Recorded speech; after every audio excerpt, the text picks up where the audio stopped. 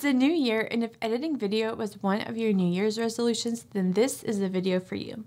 So whether you're stuck and not sure what to look up, or you just want to sound more professional and use the industry lingo, here are 5 words that every beginning editor should know. First, timeline.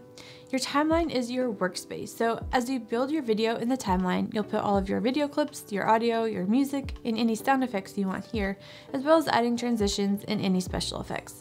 So your timeline is where your final video, trimmed and tidy, will live. Next is playhead.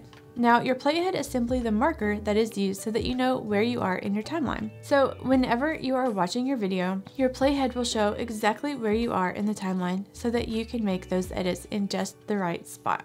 Number 3, cut. When you cut your video, it's just what you think. You cut or splice the video as if you had a pair of scissors. You're going to separate it into pieces. Now, this is especially helpful when clips are too long. Alright, number 4, A-roll. A-roll is going to be your interview and talking head footage. So basically all the stuff that you want to try and cover up. Me talking right now?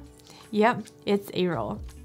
Alright, number 5 is B-roll. So that's going to be all the video footage that you use to cover up the A-roll. So think of your beauty shots or your action shots, anything that shows what is being talked about versus who is saying it.